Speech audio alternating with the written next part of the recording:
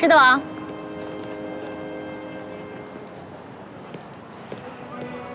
那边去。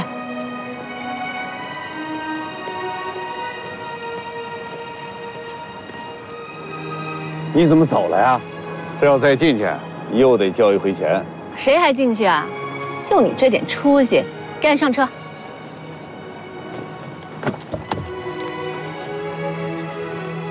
那小子最后还是把巧克力还回去了，这么大一堆。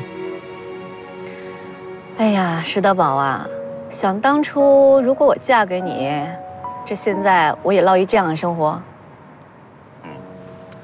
这样的生活不适合你。可我听素琴说了，你到现在还单着呢。石德宝，你少幸灾乐祸啊！没有，我告诉你，我有男朋友了。真的？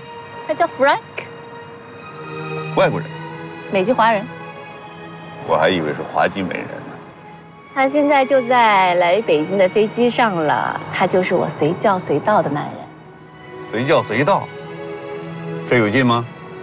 当初你要是跟我一起去美国，你不去啊？现在照样有男人为了我放弃美国来中国。别拿我比，你找的肯定比我强。少来这一套啊！我一定比你过得好，就气死你！我气死你！气死你！怄气呀，有这必要吗？两口子过日子就跟穿鞋似的，舒服就对了。你想想，你要是当时跟我去美国，你现在生活完全不一样。有这可能，那会是什么样？那最起码不会没事找事儿吧？吃个饭都不安生。是，你不适合这儿的生活。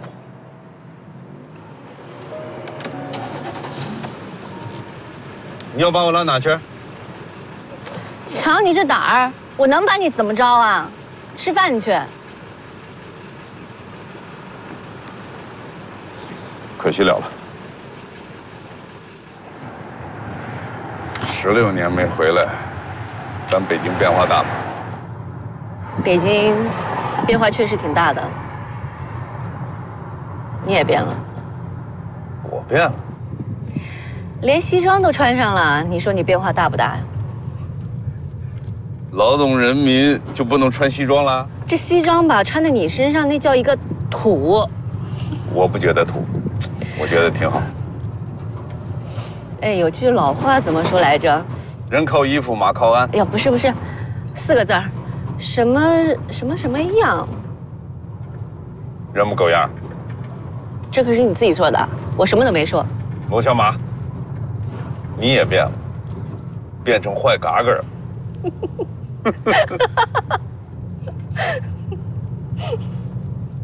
哎，回来就好。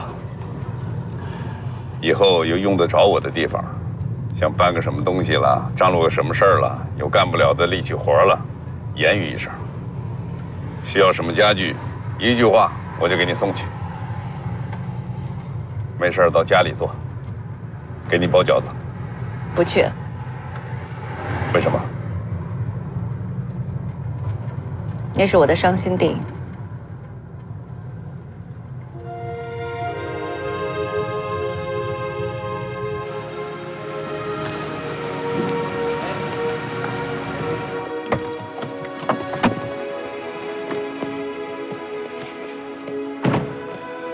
好了，到了。我送你进去吧。不用了，谢谢。我很久没来这儿了，我正好想转转。你好。回来了。哎，好像这里没什么变化。跟我哥回来了。这老头老太太玩的，你在这起什么哄？我也玩会儿。别弄坏了。我在国外的时候也想过回来找你。你走的时候，这店有吧？哎，石德宝，说我这么骄傲的一个人，被你拒绝1次也就算了，拒绝第2次的话，我肯定会恨你一辈子。你小心眼儿。我说的是实话呀，因为我知道再次回来找你，你肯定会拒绝我。哎，啊，这都是以后盖的，都把阳光挡了。是的吧？你想不想知道我是什么时候听说你要跟百灵结婚的消息的？我是决定回国，已经拿到机票的时候，知道你跟百灵要结婚了。二胡告诉你的。后来我一个人去了拉斯维加斯，决定赌一回。我可从来没有赌过啊！我当时把身上所有的钱都压那儿了，对自己说，如果我输了，怎么样？就永远不再见你，永远不再想你了。合着咱俩的关系全都在赌桌上了。结果呢？你赢了。石德宝，你是真傻还是装糊涂啊？怎么了？我现在单着，你结了，你说谁是赢家？怎么又扯到这儿来了？哎，陆小马，咱能不能不这么说话？到家门口了，走，进去。一会儿百灵也回来，咱们晚上包饺子。这人生啊，就是一个岔口接一个岔口的。这人跟人就是不断错过的过程，总是擦肩而过。你说是不是？你这话太哲学了，哪来那么多酸不拉几的词儿啊？走，回家。你想想呀，有的时候我们眼看着就要在一起了，就差那么一点点，然后又分开了。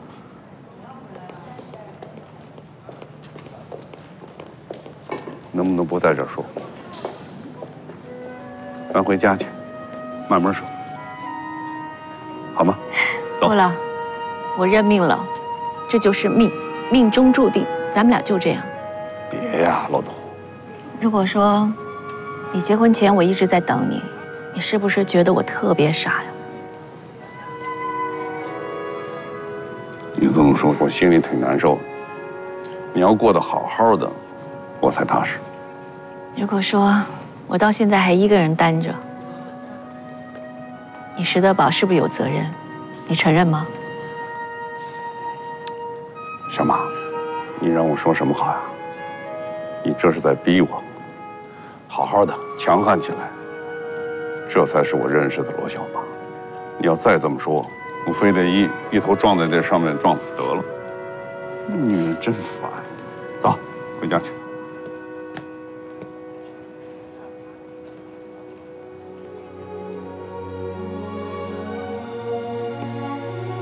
走，那你回去吧。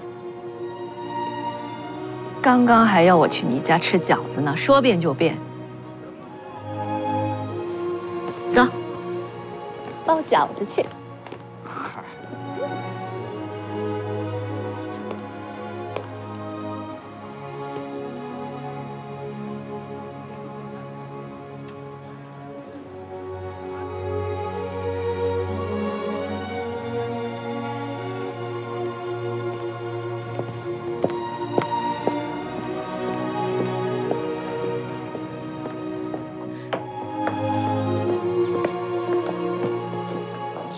哎，圆圆，爸，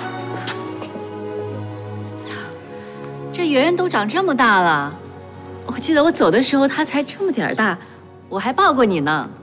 圆圆还记得吗？这是罗小马阿姨，刚从美国回来。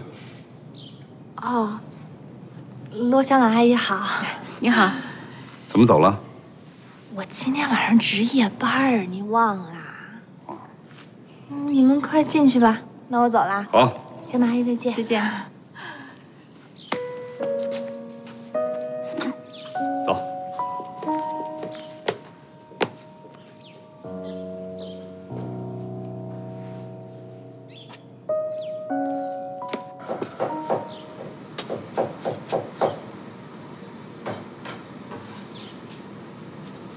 啊，是我。今晚上小马在那家吃饭。罗小马。哎，对，哎，你就带几个菜回来。好。哎，你看着办吧。这素琴啊，本来就很能干，去我那呢还能帮我一些忙。嗨，是你帮了亮子的大忙了。现在全都上大学，光靠亮子一个人的工资啊，真够呛。你这孩子心眼好，好心呐有好报，人跟人就得这样，你帮我呀，我帮你的，多好啊！妈，百灵打电话回家了吗？没有，他上班怎么能打电话呢？行，你们聊着，我露一手。来，我要吃土豆丝。咱家有土豆吗？哎呀，多的是，去吧。好，醋溜子。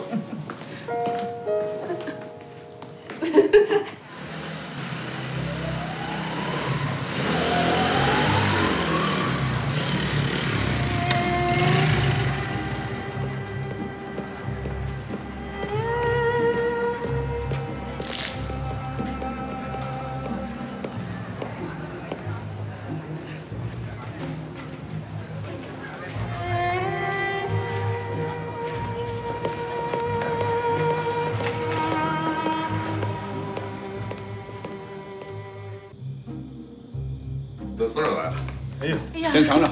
哇，这味儿我多久没闻到了呀？真是好。还有个油焖大虾，等着啊。嗯我还得给百灵打个电话，都什么时候还回来？你看看，大显身手今天。小马，我看你一点都没变，还那么白净啊！哎呀，妈，应该说是比过去更漂亮了。对，是不是我拍我们董事长啊？你看她还是那么漂亮，但是呢，她越来越有女人味儿了。看你们说的，我都不好意思了，坐这儿。哎，那来，咱先，啊，妈，那我就这个了。哎，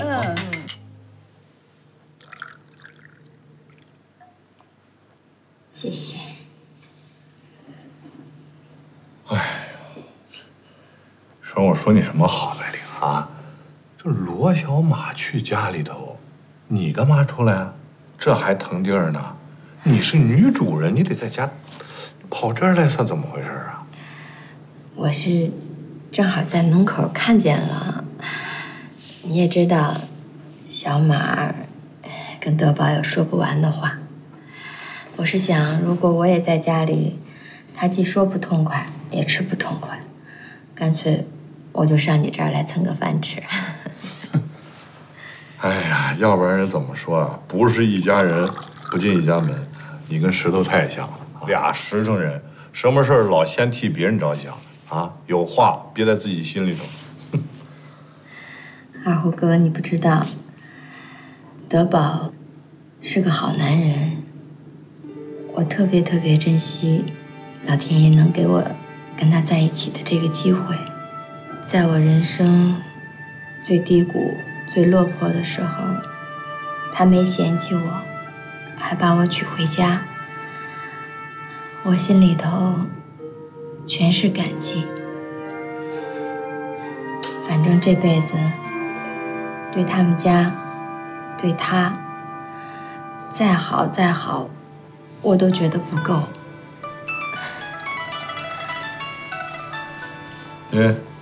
你说邪吗？啊，说谁谁来。你们家石头，你就跟他说我加班，让他放心。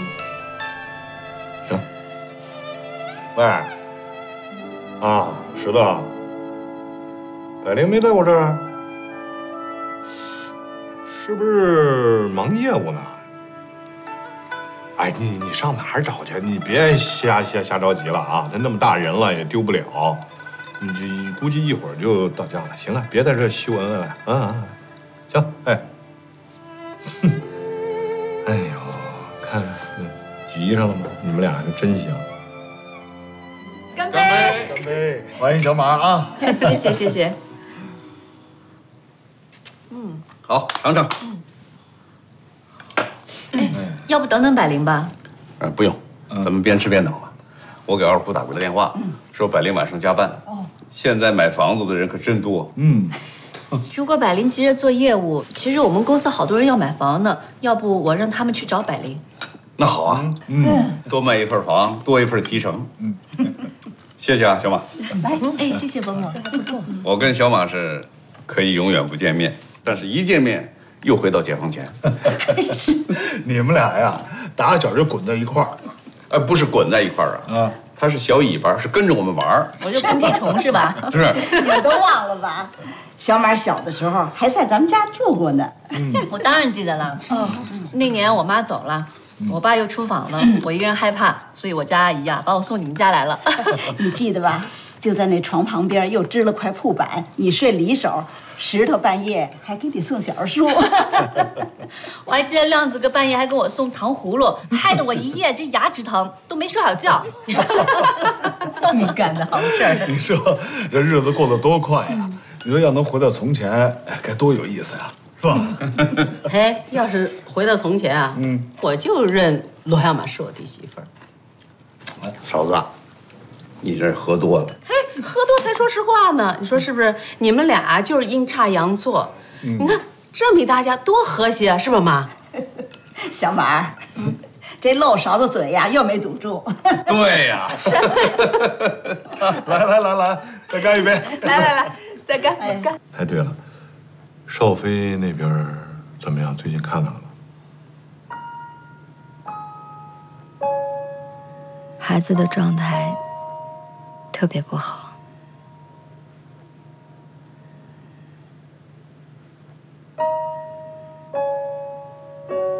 百灵啊，我觉得啊，少飞这件事儿啊，你还是尽快跟家里人挑明了。这躲不了啊，早晚都得碰上。我觉得晚说不如早说好。石家那一屋子人你也知道都厚道，应该没什么问题。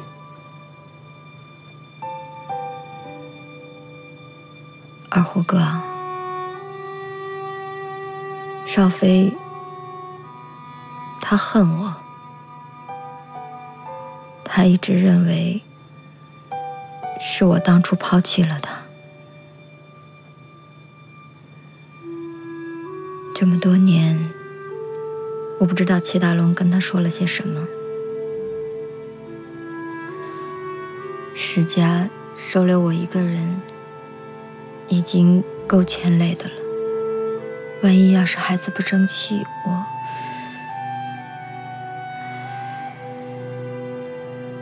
百灵，你这绝对是多虑了。你这是瞎想。石头那人你还不了解啊？甭管少飞是什么样，只要是你的闺女，她一定当亲闺女一样养的。那圆圆不就是例子？那不也不是亲闺女啊？小时候皮成那样，那石头拿她不就当亲闺女一样养？现在不也挺好？人家考上大学了。少飞再怎么说，那也是个孩子，对吧？这环境改变人啊，他跟什么人，他像什么人啊？这一家人都那么厚道，这孩子错不了。我跟亮子已经商量好了。等少飞一出来，先在我这儿上班，咱不能让他在大街上瞎混，是吧？不学好，等有好工作，咱再给他调。亮子也说了，把大屋子腾给你们，啊，这样住得宽敞一点，剩下的咱慢慢想办法。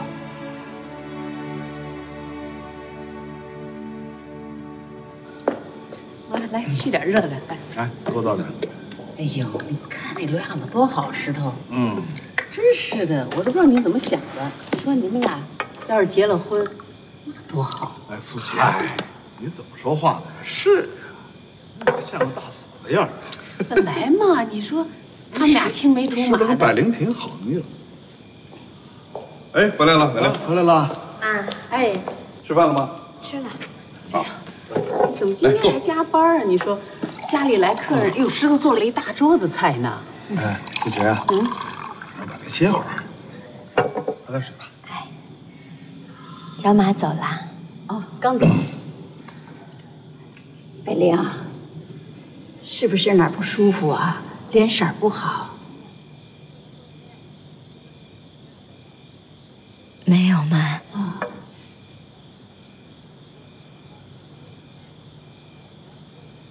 妈，嫂子，趁着大家伙都在，我有件事儿想跟大家说一说。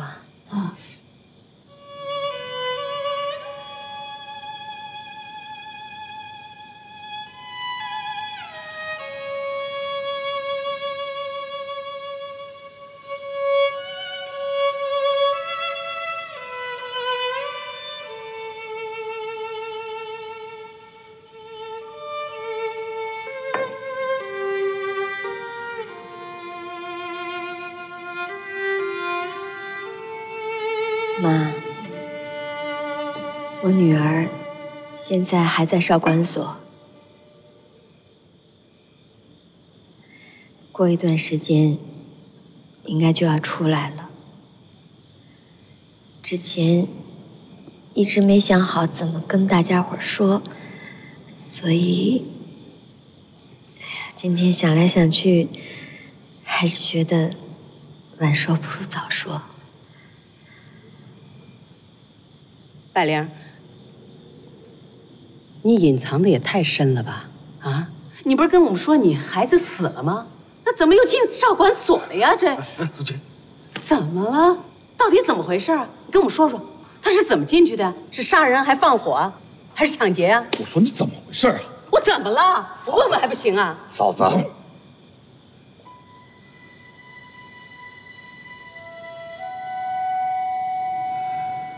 我告诉你啊，这事儿我跟石头、二胡我们都知道，可百灵她压根儿就不知道。百灵啊，你这怎么了？怎么个茬儿想起说这事儿来了？我跟妈不知道啊。百灵，那你要是早告诉我们你有这些历史，那石头他会娶你吗？我会娶。你傻你！这事我知道啊，之前百灵都告诉过我。去！行了，都别说了。百灵，你跟我回屋，我有话跟你说啊。走。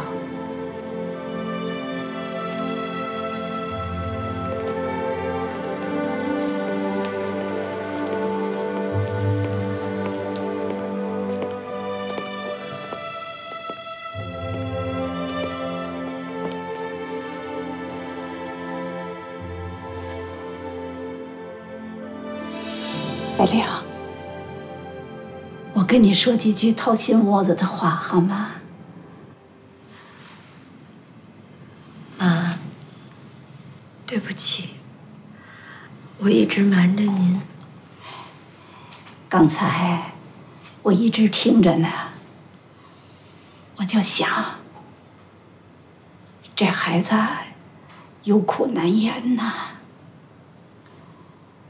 你说，我这么大岁数的人，什么风什么雨没见过？说实话，在这个世上，除了亲人，除了孩子，谁还能伤害到我？你女儿的事儿，我今天呐也是第一次听说。我想，你没有骗我们。你要是骗我们，我还能看不出来。也是最近的事儿，对不对？最近我就看着您不大对劲儿，偷偷摸摸出去说话，叽叽咕咕的，我就知道有事儿瞒着我。你和石头都没告诉我，我能理解，我一点都不怪你们，谁没有个前世今生啊？你跟石头分开了10好几年，你们都有自己的过去，不告诉我，不就是怕我担心吗？妈，我跟他爸爸离婚的时候，结了很深的缘。我担心他爸爸会为孩子的事情再来跟我纠缠。我明白。孩子一直在少管所，我跟德宝去看过他几次。孩子的状态特别不好，都怪我。孩子从小没在我身边长大，妈，我也担心万一孩子出来，再给家里添什么乱。怕什么呀？咱们这么一大家子人呢，还帮不了一个孩子。想当年，石头去了刘桂花，还带着一个知青的孩子回来，你说我跟你爸说过什么没有？说老实话，办老实事儿，做老实人，这是咱们石家人的品德。我们能够把圆圆养大成人，培养成一大学生，那就能把你的女儿培养成一个对社会有用的人。妈，我一直不知道该怎么跟您说。能嫁给德宝，是我的福气。石家人对我这么好，我不知道该怎么报答。本想着能给石家生个一男半女，可没想到又流产了。妈，现在又凭空蹦出一个齐少飞，我对不起您，对不起石家，对不起德宝。孩子，别这么说啊！妈理解你的心情。百良，你放心，只要我再试一天，你的女儿就是我的孙女儿，她就是咱们石家的人，咱们石家一定能把她培养成一个对社会有用的人啊！别想那么多。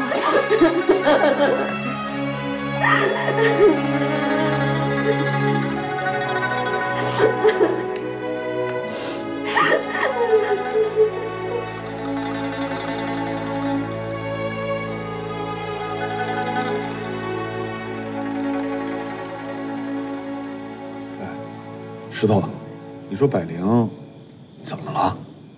怎么突然说起这事儿啊？他去少管所看女儿去了，可女儿没给他好脸色，他就觉得压力太大，觉得不敢瞒家里。哎，可当初他确实不知道少飞还活着呀。是，我觉得他是故意的，他就是骗石头。他没骗我，这些我都知道。那他躲得了初一，他躲得了15吗？他躲今天，躲了明天吗？你说那孩子从少管所出来，那么大人往这一杵，我们能当他是影子吗？你说？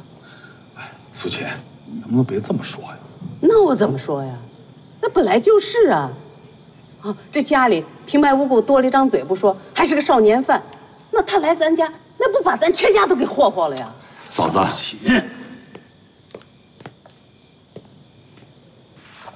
我们大家都挺尊重你的，你得管管自己，就不能瞎说呀。我没瞎说呀。你再胡说八道，怎么着？还想怎么着？他是不是少年犯啊？哥，说什么了？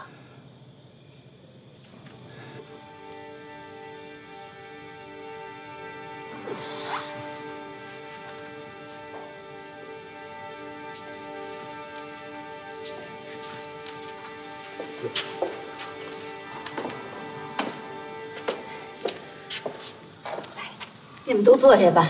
哎，我有话跟你们说。来，坐下。你坐吧。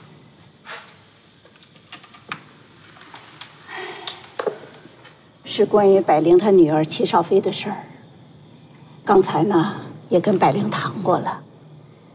将来如果这孩子出来了，愿意来咱们家，咱们随时都欢迎。咱们都得好好的待他。不管他爹是谁，也不管他以前做过什么事儿，只要他进了咱们石家的门，那就是咱石家的人了。这事儿就这么定了啊！哎，咱们石家的祖训是什么？说老实话，办老实事，做老实人。这3句话的理儿就是，咱们石家的人不管干什么事情，都要老老实实、本本分分地做好自己。怎么才做好自己呢？首先就得对自个儿的家人好。如果一个人连对自个儿的家人都不上心、都不好，他怎么可能对两世旁人好，对这个社会好呢？是不是？妈，谢谢您。我也知道，现在这社会呀，有些变化，到处都在讲钱。妈，咱家不谈钱，啊。我再说一遍，百灵是我的儿媳妇儿，那她的女儿就是我的孙女儿。将来这孩子出来了，咱们呐得给他个家。如果孩子出来了没家可回，那结果会是什么样啊？如果孩子出来了有家可回，有地方接受他，咱们还愁这孩子教育不好吗？对。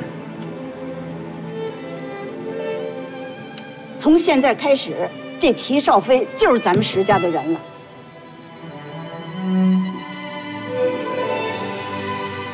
妈，我真不知道该说什么好了。哎，咱妈是谁呀？啊，这心里啊跟明镜似的。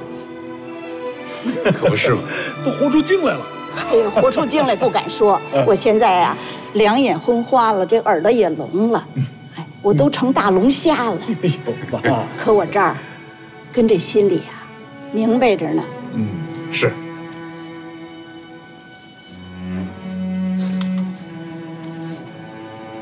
妈，谢谢您。我能嫁到石家，能嫁给石德宝，是我几辈子修来的福。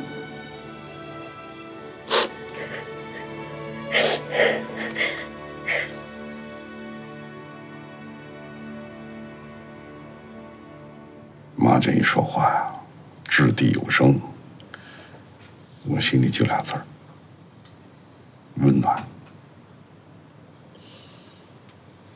德宝，下辈子我还嫁给你，我还给你当老婆，还给妈当儿媳妇儿。你别看妈平日里柔柔弱弱的，可是内心里特别坚强，特别有主意。你别看苏秦平日里叽里哇啦的，可是妈一拉脸啊，他也哆嗦。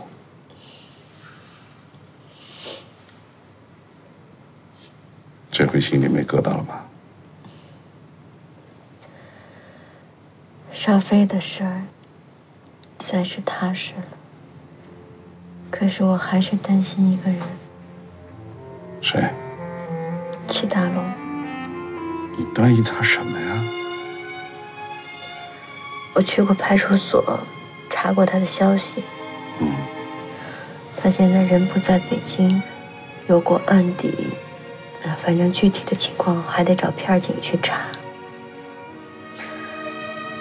德宝，现在少飞住在咱们这儿，我是担心他会借着这个茬找过来，我怕他报复你。嗨，跟你说过多少次了，我根本就没把他放眼里。你说过多少次邪不压正？哎，你这多余。这两天天有点阴，你腿是不是又该疼了？我给你捏捏吧。不用了，正要告诉你呢，我腿彻底好了，这都是让你给捏的。哎，要么怎么说，一个好媳妇儿胜过10个好大夫。谁说过呀？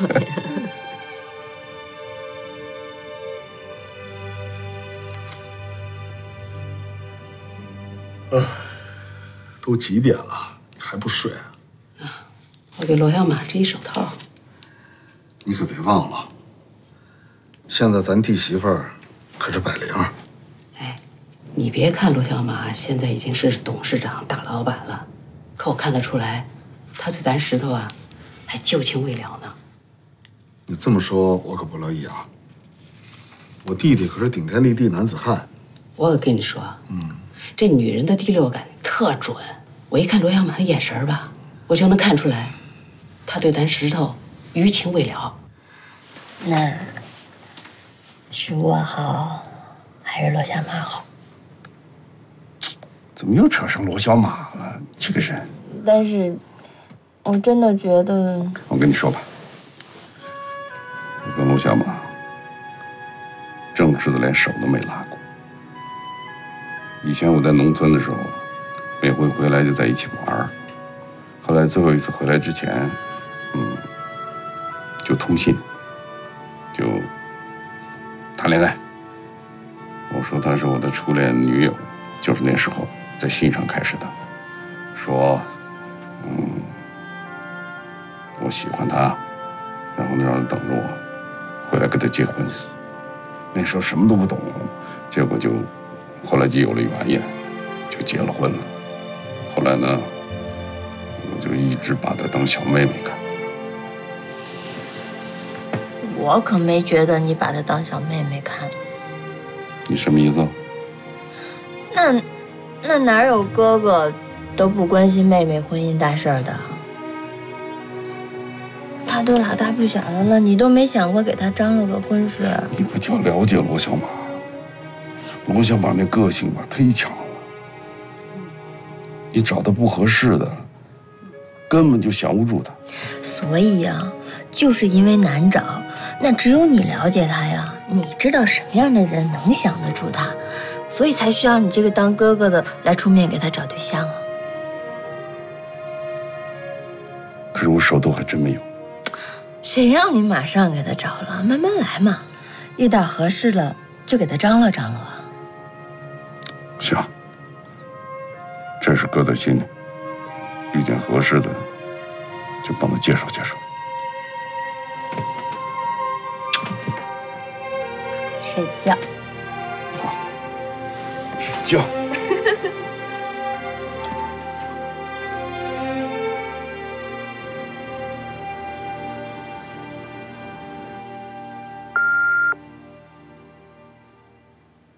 嗨，小马，我是 Frank， 我马上要上飞机了，我们很快就要见面了，我迫不及待的想要见你，我爱你，爱你的 Frank。Frank， 我也爱你，我等你。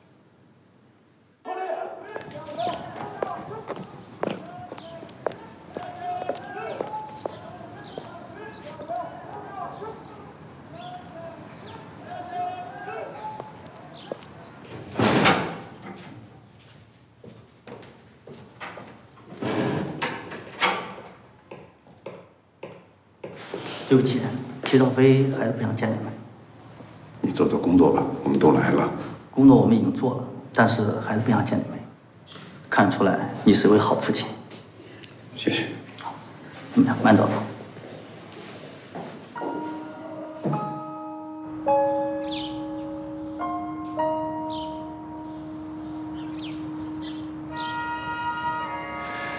你说这孩子，他到底是怎么回事啊？他怎么连见都不愿意见我们呢？没事，这次不见，咱下次再来；下次不见，咱下下次再来。反正咱多来来，就见着了。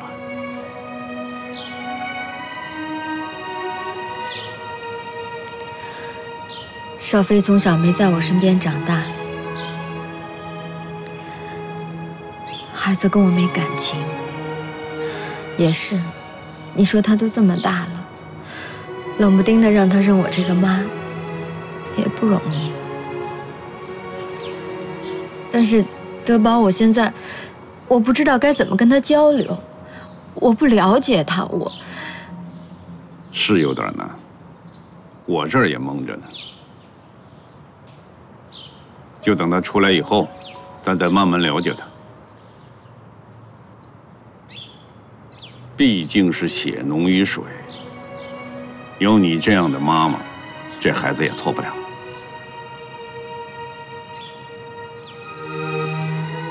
你说的是真的吗？当然，这不是迷信啊，这是有科学根据的。遗传。德宝，要是没有你，我可怎么办呢？这就是命。这命里给咱什么，咱都接着。天塌下来有地接着，都夫妻了，有什么事儿还不得一起扛啊？你真好。哦，这有点酸呢。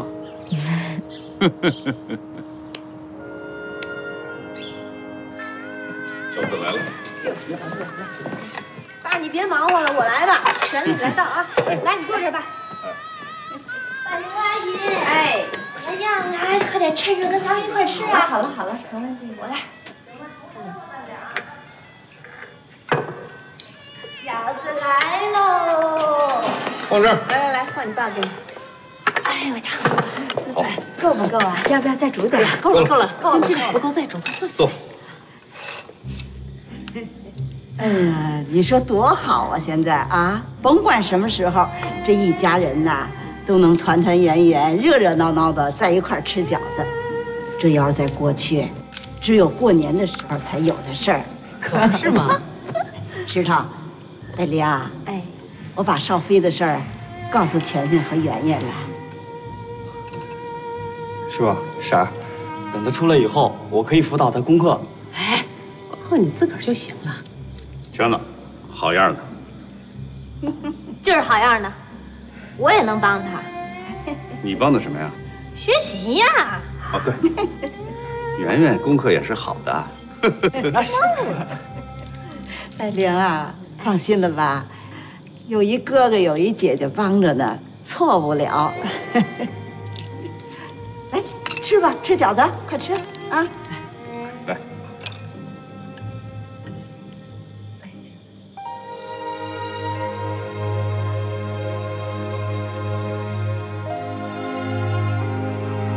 睡觉。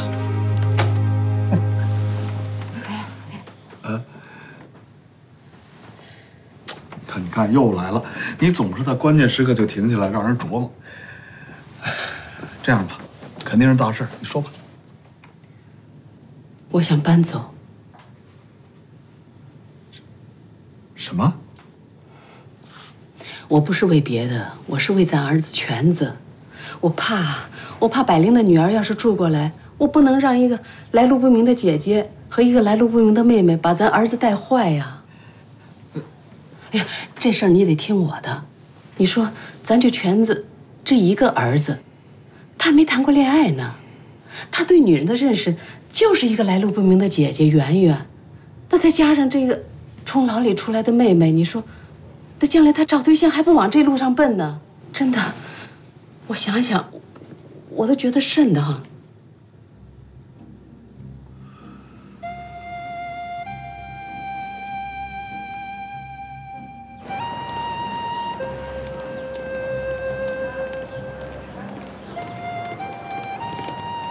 好了，下班我来接你。路上慢点啊。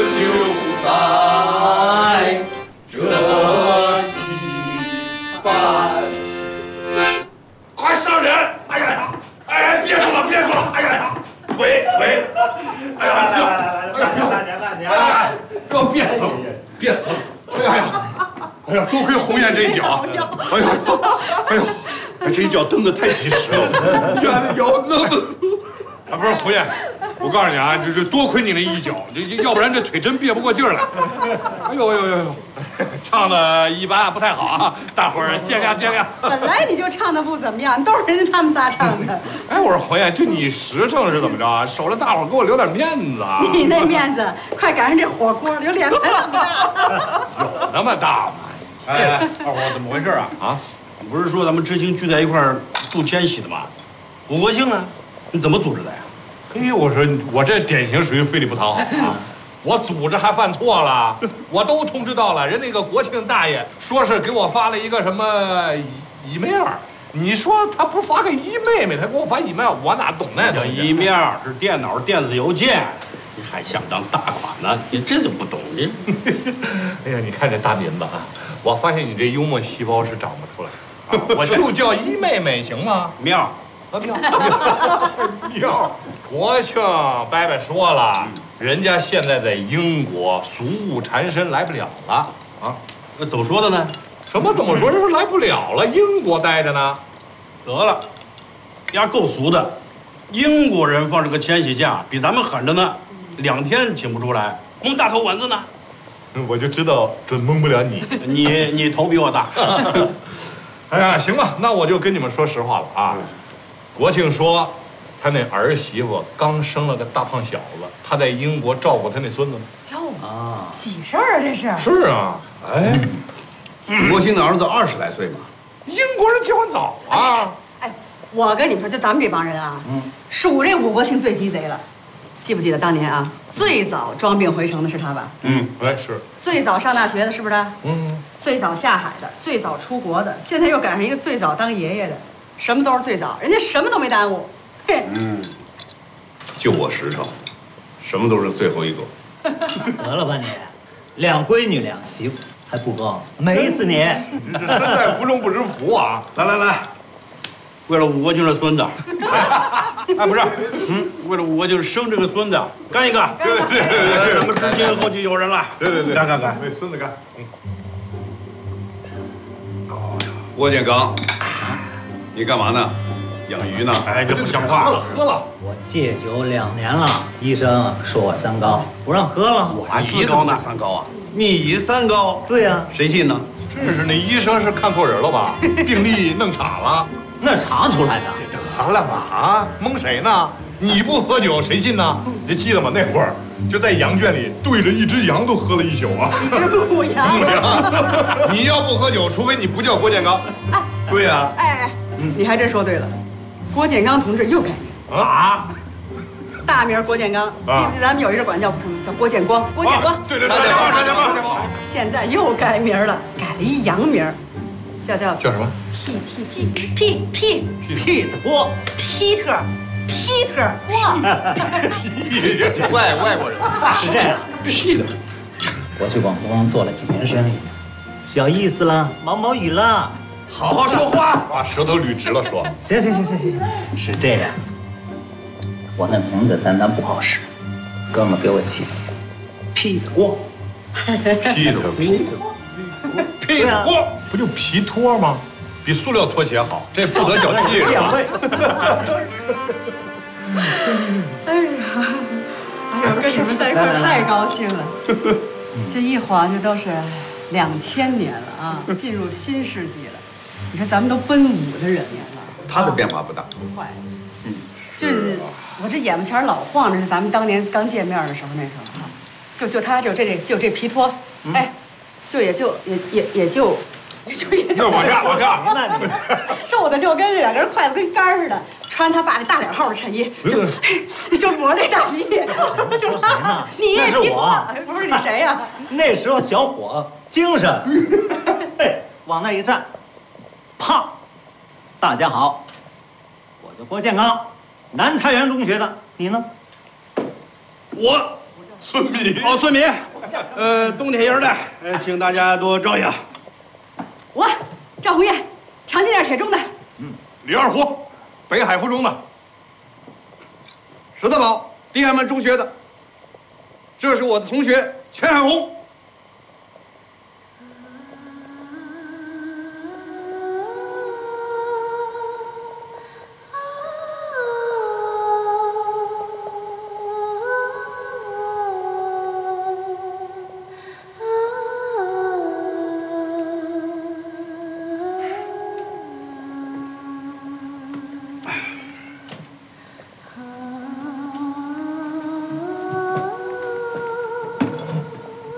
弟，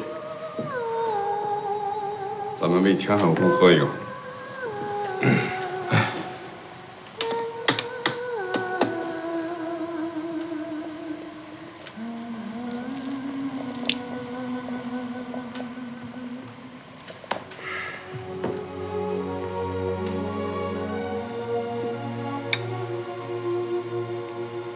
真想再看一遍当年那电影《18个是铜像》。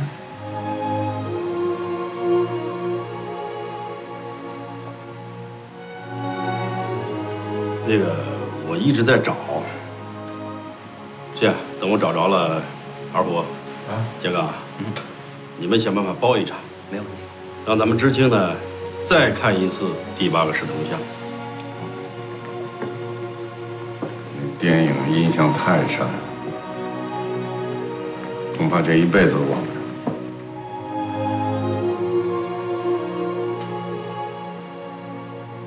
盐是人民的，因为海是属于人民的，消灭法西斯，自由属于人民。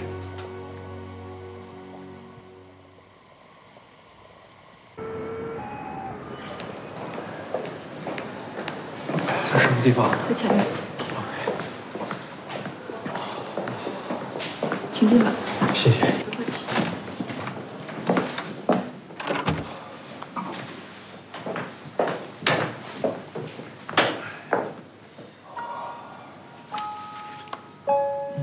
你叫李北方？对。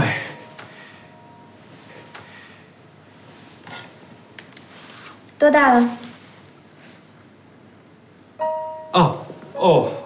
我42岁。新世纪第1天就过来看病来了？怎么？新世纪的第1天来看病，这一整年都会生病是吗？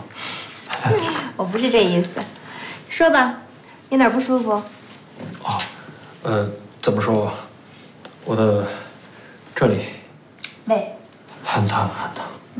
然后感觉这里也非常疼。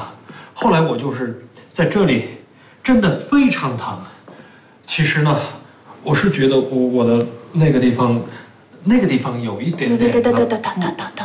等一下，你别太紧张了，你放轻松点，你告诉我你究竟哪儿疼？啊，哪儿疼？就是这里。胃。这里，总之很多地方都很疼，真的。全身？对，我全身疼。对。病了大发了。怎么了？我病得很严重是不是？也不是这么说。你觉得我需不需要做一个全身的检查？这是急诊，怎么做全身检查呀？哎，等一下，我先看看你体温啊。体温是36度7，正常。血压也正常啊。我的都很正常，是不是就没有什么大的问题？是但你自己刚刚说你不是不舒服吗？哪儿都疼吗？可是你刚才不是说我病得很严重吗？你这人真是挺逗的哈！你说你来医院了，你是病人，我是医生，对吧？我问你哪儿不舒服了，你是不是得跟我说你哪儿不舒服了，对吧？你得详细的跟我说你怎么不舒服，我好可以给你对症下药，对不对？对。你也不说你晚上吃什么了？我晚上和朋友一起吃了炸酱面，然后又去吃了那个北京烤鸭，后来他们又带我去往附近大街吃了那个涮羊肉。没再吃别的了吧？不，他们又带我去后海吃了那个叫爆肚。对，爆肚。这可撑的。我跟你说，你一点事儿没有啊。据我的推断，你就是吃多了，消化不良。 啊，我给你推荐一个招儿，就是你一会儿回去的时候呢，回到家拿一个热水袋敷在上面，说不定哎就会有好转了。你要是不放心的话呢，我就给你开一些助消化的药。OK， 好，就这么简单，没事了，你确定吗？哎呀，医生也不能说是100%的确定。 但是我跟你说，你真的没什么大碍，你别在这疑神疑鬼的，你放轻松，放轻松，你跟我一样，深呼吸，深呼吸。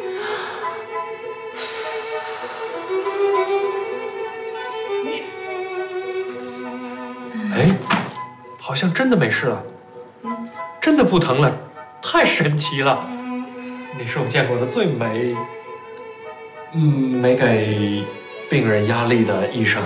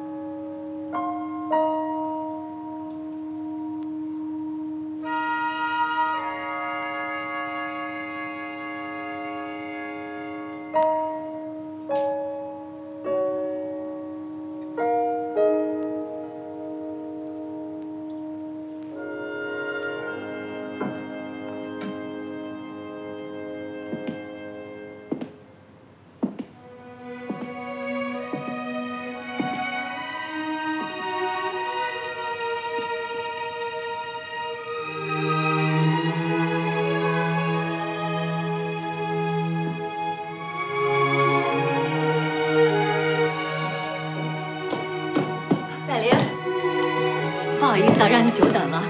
哎，快过来坐吧。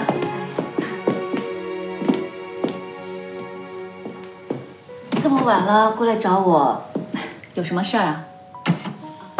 谢谢谢谢。今天家里吃饺子，嫂子说你每天都加班，我就给你盛了一桶，赶紧吃吧，还热呢。谢谢啊。不用谢我，其实是德宝让我给你送过来的。他对你一直都放心不下。有什么放心不下的呀？我又不是小孩了，我挺好的，真的挺好的。他那个人一直就是那样的。昨天晚上他还在跟我说呢，说你看，小马现在也老大不小的了，事业做得也挺好的，就是一个人，他心里头挺不舒服的，还说让我找机会给你介绍个对象。可是我说你现在一切都挺好的，我估计我给你找了，可能你也看不上眼。我的事儿真的不需要你们操心，真的。百灵，我知道你今天来找我的意思，你放心，我不会再去找石德宝了。你是聪明女人，我说这话的意思，你也应该明白。小马，不，罗总，你想多了。我没有想多啊。百灵，我告诉你吧，我的男朋友已经来到中国了。你有男朋友？我罗小马像那种无人问津的人吗？怪不得你们老是操心我的终身大事。我告诉你，我的世界啊，从来没有寂寞过。你应该祝福我呀。对，对，罗总，我跟德宝是真心真意的，希望你能幸福，你能好。哎，谢谢。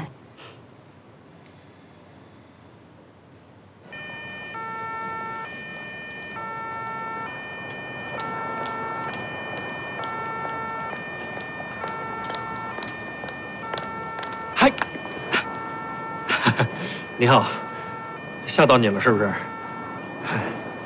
我忘不了你，所以特别过来看你。不知道会不会打扰你？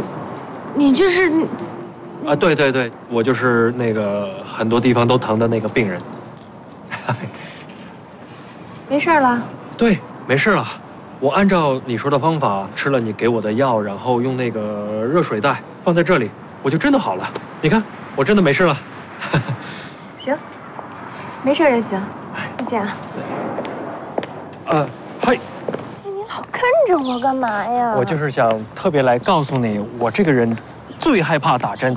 昨天我特别害怕你给我打针，结果你没有，你只是让我吃一些药，然后用热水袋放在这里就好了，太神奇了。你好了就好了，对吧？不要再跟着我了，好吗？可是我觉得，哎呦，我的这里有些疼，我的这里也有疼。你疼的正好，这是医院，你赶紧去就诊去吧啊！没事，我是骗你的。我没事，对不起。我只是觉得你这个人非常有意思，非常好玩。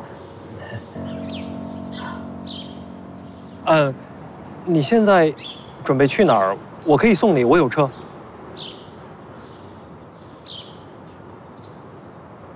天安门。真的吗？去天安门是一件很有意义的事情，我也很想去。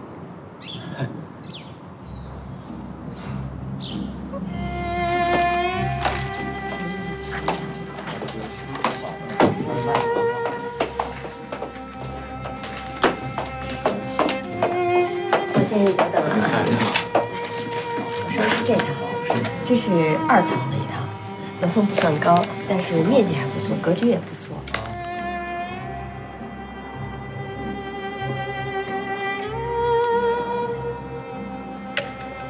谢谢。谢谢。请慢用。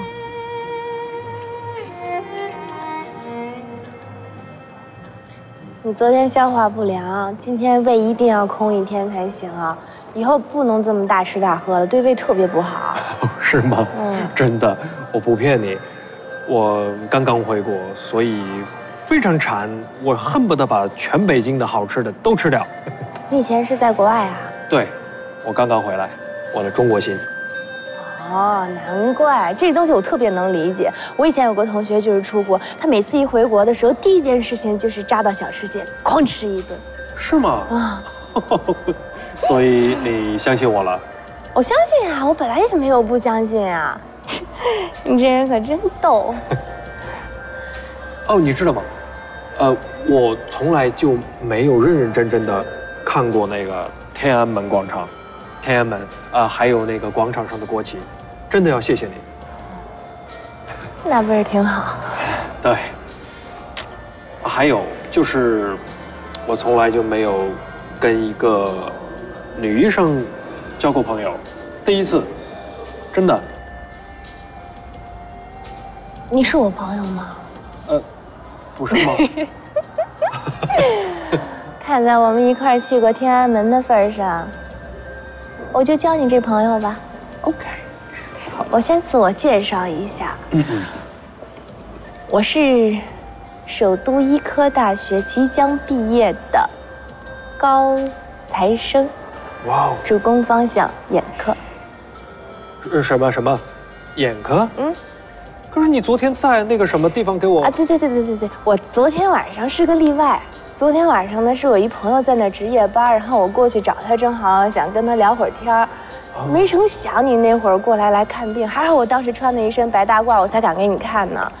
而且当时你过来的时候也是特别巧，我朋友刚好出去有点事儿，本来我是不想给你看的，但是吧，我看你那样也不像是生什么大病，因为虽然我是学的是眼科，但是这些小常识的东西我还是很懂的。天哪，你这么说，你的胆子很大。你不知道，我还有个外号呢，我的外号叫10大胆儿。是吗？再说了，你那天确实没什么事儿啊，你就是太爱疑神疑鬼了。再说了，我不是也给你看好了吗？对。我们2个认识，用中国话说，就叫缘分吧，对吗？你那天是在陪你的男朋友吗？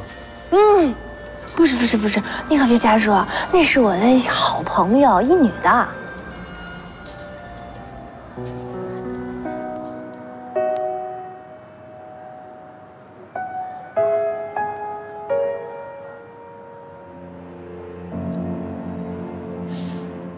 你眼睛有病？